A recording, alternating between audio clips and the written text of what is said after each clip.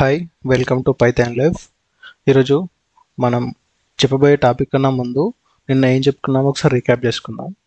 So నిన్న చెప్పుకుంది ఏంటి అంటే C# అంటే ఏంటి, C# ఫ్యూచర్స్ ఏంటి, .NET ఫ్రేమ్వర్క్ అంటే ఏంటి, .NET ఫ్రేమ్వర్క్లో ఏమైతే ఇంక్లూడ్ అయి ఉన్నాయి అంటే components like CLR, JIT, ASP.NET and ఎన్ని లాంగ్వేజ్ సపోర్ట్ చేస్తుంది ఇవన్నీ నేర్చుకున్నాం. C# అనేది ఒక ఆబ్జెక్ట్ ఓరియంటెడ్ ప్రోగ్రామింగ్ లాంగ్వేజ్. ఇది సి ఫ్యామిలీ నుంచి వచ్చిందనమాట. అంటే ఇది కూడా ఒక సి ఫ్యామిలీకి చెందిందనమాట. అంటే దీంట్లో ఉండే ఫంక్షనాలిటీస్ అన్నీ సి లాంగ్వేజ్లో ఉన్నట్టే ఉంటాయి, కానీ కొంచెం డిఫరెంట్గా ఉంటాయి. అండ్ .NET ఫ్రేమ్వర్క్ అనేది web applications, mobile applications, client server application develop చేయడానికి యూజ్ చేస్తాము. ఇది ఒక ఫ్రేమ్వర్క్. అంటే C#ని అండ్ వెబ్ అప్లికేషన్ డెవలప్ చేయడానికి కావాల్సిన ASP.NETని లింక్ చేసి ఉంటాయి అనమాట. అండ్ C# రన్ కావడానికి కావాల్సిన లైబ్రరీ ఫంక్షన్స్ లైక్ CLR అంటే common language run time, JIT, just in time compilers అనేటివి యూజ్ చేసుకొని రన్ అవుతుంది అనమాట. సో నెక్స్ట్ వచ్చేసరికి ఈ వీడియోలో visual studio installation. Visual studio అనేది ఒక అప్లికేషన్. విజువల్ స్టూడియో అనేది డెవలప్డ్ బై మైక్రోసాఫ్ట్ దీన్ని డెవలప్ చేసింది. సో విజువల్ స్టూడియో ఎందుకు యూజ్ చేస్తాము అంటే ఈ C#ని .NET ఫ్రేమ్వర్క్ అనేది ఈ విజువల్ స్టూడియో అప్లికేషన్లో ఇంక్లూడ్ అయి ఉంటాయి అన్నమాట. సో దీన్ని ఇన్స్టాల్ చేసుకుంటే C# కోడ్ రాసుకొని మనకు కావాల్సిన వెబ్ అప్లికేషన్స్ కానీ మొబైల్ అప్లికేషన్స్ కానీ డెవలప్ చేస్తాం అనమాట.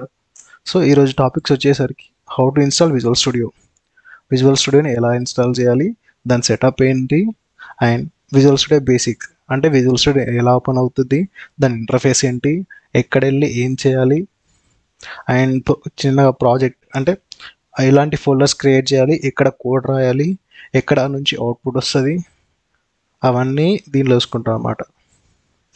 అండ్ లాస్ట్లో శాంపుల్ ప్రోగ్రామ్ ఒకటి చూపిస్తారు చిన్నగా కన్సోల్లో. అంటే దాంట్లో ఉన్న కోడ్ని హలో వరల్డ్ ప్రోగ్రామ్, మనందరికీ సుపరిచితమైన కోడ్ అనమాట. అది ఏ లాంగ్వేజ్లో ఓపెన్ అయినా ఫస్ట్ హలో వరల్డ్ అని వస్తుంది అనమాట.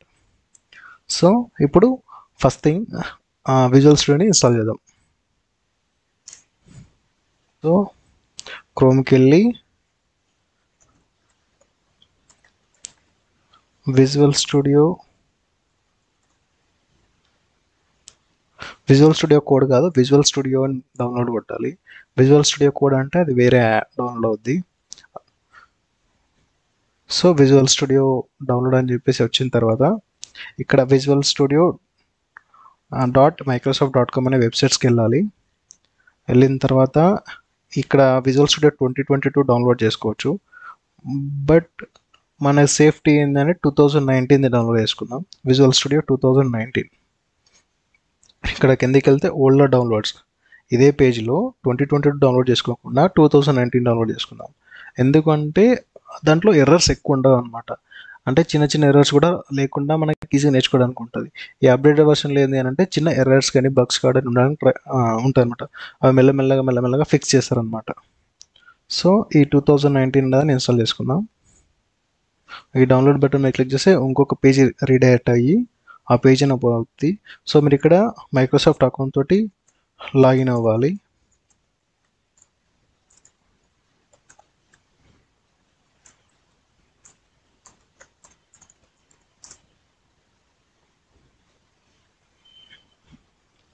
మీ మైక్రోసాఫ్ట్ అకౌంట్ది మెయిల్ ఐడి కానీ outlook.com కానీ అలాంటివి కొట్టిన తర్వాత ఈ పేజ్ ఓపెన్ అవుతుంది. ఈ పేజ్ ఓపెన్ అయిన తర్వాత మీ రిజిస్టర్ అంటే మైక్రోసాఫ్ట్ అకౌంట్ మెయిల్కి ఒక కోడ్ వెళ్తుంది. ఆ కోడ్ అనేది మైక్రోసాఫ్ట్ దాంట్లో చూసుకొని అంటే మీ మెయిల్కి వస్తుంది. మీ మెయిల్కి వచ్చిన ఆ కోడ్ని ఇక్కడ టైప్ చేయండి.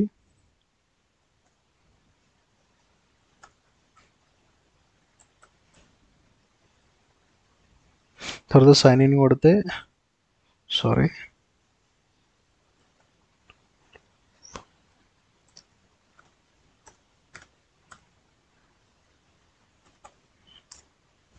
తర్వాత ఏ స్టే సైన్ ఇన్ అనేది ఎస్ఆర్ నో ఇష్టం ఏదైనా కొట్టవచ్చు. తర్వాత ఇప్పుడు ఒక పేజ్కి లాగిన్ అవుతుంది. విజువల్ స్టూడియో అఫీషియల్ వెబ్సైట్లోకి, మైక్రోసాఫ్ట్ వెబ్సైట్లోకి లాగిన్ అయ్యి ఇక్కడ మీరు ఈ డౌన్లోడ్స్ అనేవి 47 ఉన్నాయి. దీంట్లో visual studio professional 2019 third one, visual studio professional అనే visual studio community 2019 fourth one. మన కమ్యూనిటీ వర్షన్ అనేది డౌన్లోడ్ చేసుకుందాం. Visual studio community 2019 version download చేసుకోవాలి. ఇక్కడ డౌన్లోడ్ మీద క్లిక్ చేయండి. So thank you for downloading visual studio. ఇక్కడ డౌన్లోడింగ్ స్టార్ట్ అయింది. సో ఇది వచ్చేసరికి just visual studio community ఎడిషన్ది .exe file download అవుతుంది, అంటే ఎగ్జిక్యూటబుల్ ఫైల్స్ డౌన్లోడ్ అవుతాయి. సో దీని నుంచి ఇట్లా వచ్చేసి దీన్ని ఎస్ కొట్టండి, అంటే విండో పర్మిషన్ అడుగుతుంది. ఎస్ కొట్టిన తర్వాత విజువల్ స్టూడియో ఇన్స్టాలర్. సో ఈ విజువల్ స్టూడియో ఇన్స్టాలర్ అనేది విజువల్ స్టూడియోని ఇన్స్టాల్ చేస్తుంది. అంటే విజువల్ స్టూడియో అనేది కన్సిస్ట్ ఆఫ్ చాలా ప్యాకేజెస్ని కలిసి ఉంటుంది అనమాట. సో కంటిన్యూ కొడితే కొన్ని ఫైల్స్ అనేవి డౌన్లోడ్ అవుతాయి, తర్వాత ఇన్స్టాల్ అవుతాయి. కొంచెం టైం తీసుకుంటుంది.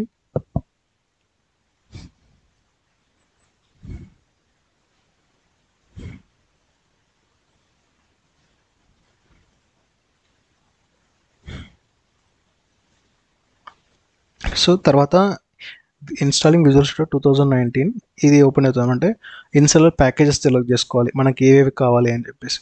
యాక్చువల్గా మనకి C# అనేది రన్ కావాలి, అండ్ ఫ్యూచర్లో ASP.NET ADO.NET అనేది యూజ్ చేస్తాం. అవి ఎందుకు అంటే వెబ్ అప్లికేషన్స్ డెవలప్ చేయడానికి.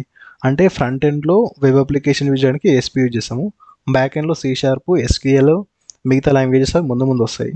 బట్ ప్రస్తుతానికైతే ASP.NET and web development select చేసుకోవాలి. అంటే అవి ఫ్యూచర్లో చెప్తాం ఎందుకు అని చెప్పేసి ముందు తెలుసుకుందాం. ఫస్ట్ అయితే ASP.NET web development, .NET desktop development. ఇక్కడ వెబ్ అండ్ క్లౌడ్లో ASP.NET సెలెక్ట్ చేసుకోవాలి. డెస్క్టాప్ అండ్ మొబైల్లో .NET డెస్క్టాప్ డెవలప్మెంట్ సెలెక్ట్ చేసుకోండి. దెన్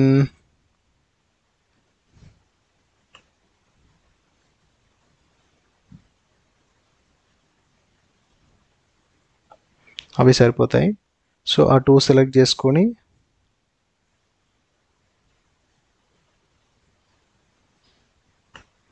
ఈ టూ సెలెక్ట్ చేసుకోండి. Web and క్లౌడ్లో ASP.NET and web development, desktop and మొబైల్లో .NET డెస్క్. అన్నీ డౌన్లోడ్ అయిన తర్వాత ఇన్స్టాల్ అవుతుంది. సో టైం ఎక్కువ తీసుకుంటుంది. సో ఇన్స్టాల్ వైల్ డౌన్లోడింగ్ పెట్టేసి ఇన్స్టాల్ కొట్టండి. సో ఇట్స్ అరౌండ్ 2 GB వరకు ఉంటుంది. సో టైం ఎక్కువ తీసుకుంటుంది. It depends on me network speed పైన డిపెండ్ అయి ఉంటుంది.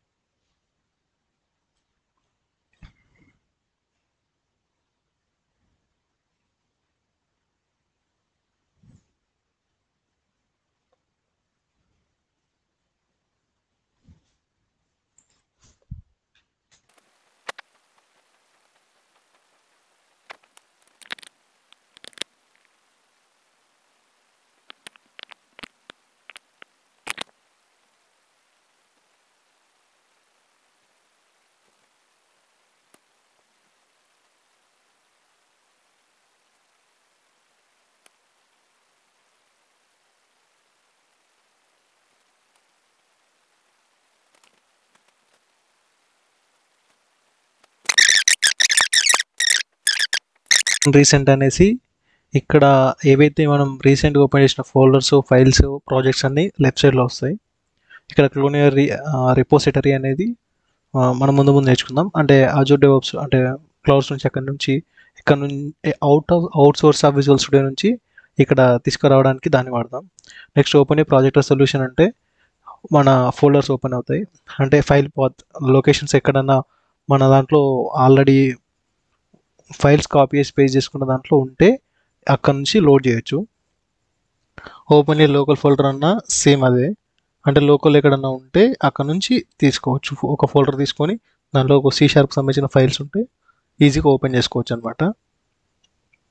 Next create a new project అంటే కొత్త ఒక ప్రాజెక్ట్ క్రియేట్ చేస్తాం.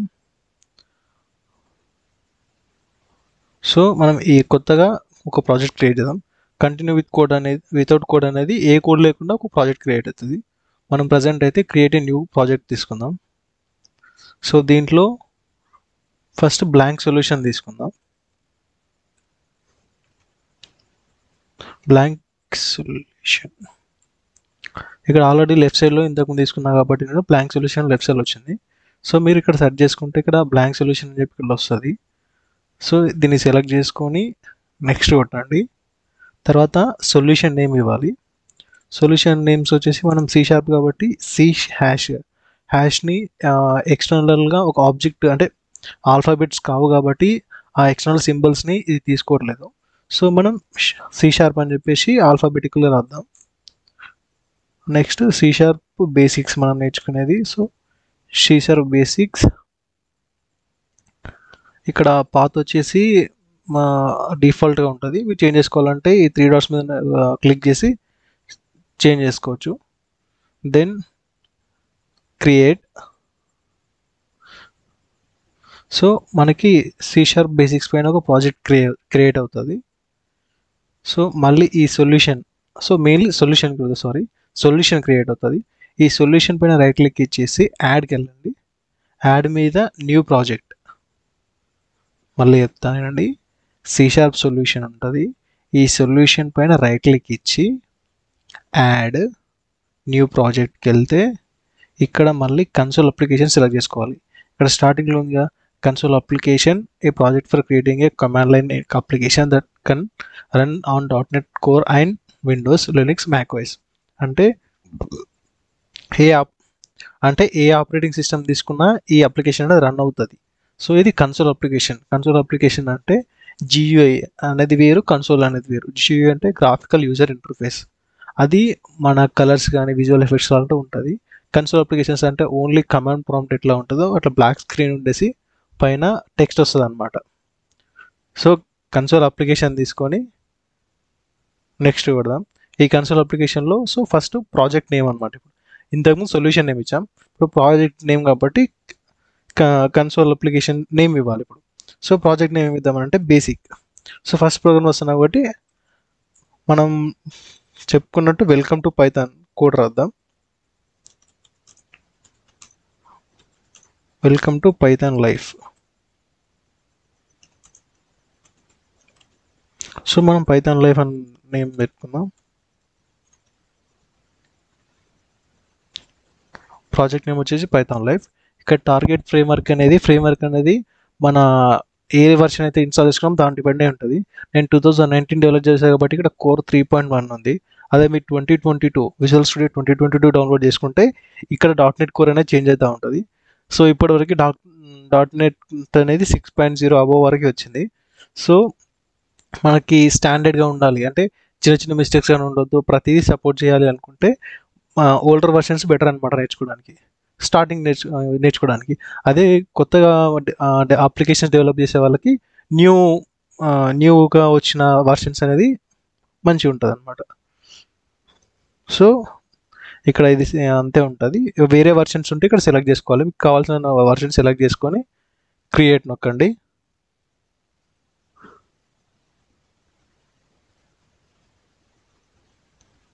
కొంచెం టైం తీసుకుంటుంది. నెక్స్ట్ దీంట్లో PythonLife అనే ప్రాజెక్ట్ యాడ్ అయింది సొల్యూషన్ C# బేసిక్స్ కింద. నెక్స్ట్ ఈ డిపెండెన్సీస్ అనేవి ప్రీ బిల్ట్గా ఫంక్షన్స్ కొన్ని ఇంక్లూడ్ అయ్యి వస్తాయి, అదే గురించి మనకు అవసరం లేదు. ఈ program.cs అని చెప్పేసి ఒక ఫోల్డర్లో అనేది దీని లోపల చిన్నగా ప్రీడిఫైన్గా ఉంటాయి.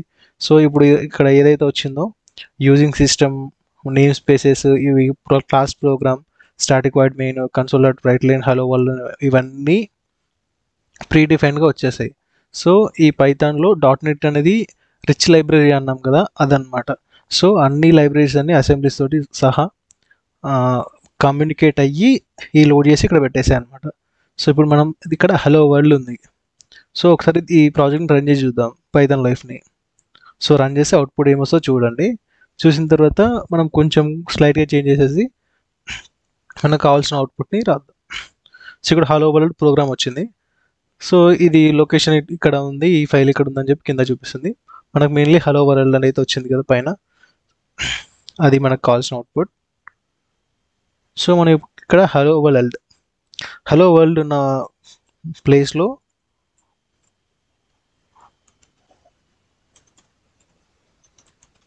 Welcome to Python life.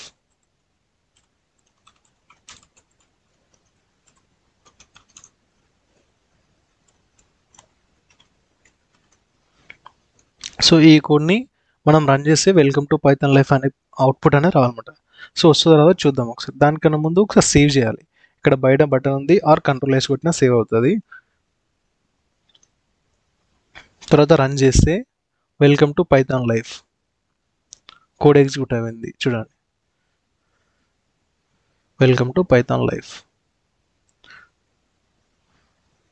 So ఇక్కడ వరకు ఇది basic programme and how to open అంటే విజువల్ స్టూడియోని ఎలా ఓపెన్ చేయాలి, మెయిన్ సొల్యూషన్ ఎలా క్రియేట్ చేయాలి, దానిలో ప్రాజెక్ట్ ఎలా క్రియేట్ చేయాలి, ఫస్ట్ ప్రోగ్రామ్ ఎట్లా రన్ చేయాలో ఇప్పుడు నేర్చుకున్నాం.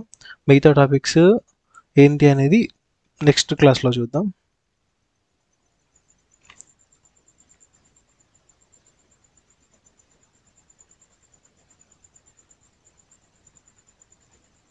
సో మనం నెక్స్ట్ క్లాస్లో ఏం చూస్తామంటే explanation of code line by line. అంటే ఇప్పుడు ఈ క్లాస్లో మనం చూసినట్టు యూజింగ్ నేమ్ స్పేస్ అనేసి, నేమ్ స్పేస్, క్లాస్ నేము, ఆ కర్లీ ప్యాసెస్ ఏంటి, స్ట్రింగ్ ఆర్గస్ అని ఏంటిది, కన్సోల్ డాట్ రైట్ లైన్ అంటే ఏంటి, ఇవన్నీ కొంచెం డీప్గా line by line step by స్టెప్గా next వీడియోలో నేర్చుకుందాం. అండ్ నేమ్ స్పేస్ అంటే ఏంటిది, వై వి యూజింగ్ కీవర్డ్ అనేది ఎందుకు యూజ్ చేస్తాం, అండ్ నెక్స్ట్ చిన్న చిన్న ఇంకొంచెం ప్రోగ్రామ్ ఎక్స్టెండ్ చేసేసి నెక్స్ట్ ఏం చేయొచ్చు అనేది ఇంకొంచెం నేర్చుకుందాం నెక్స్ట్ వీడియోలో. Happy learning. Thank you.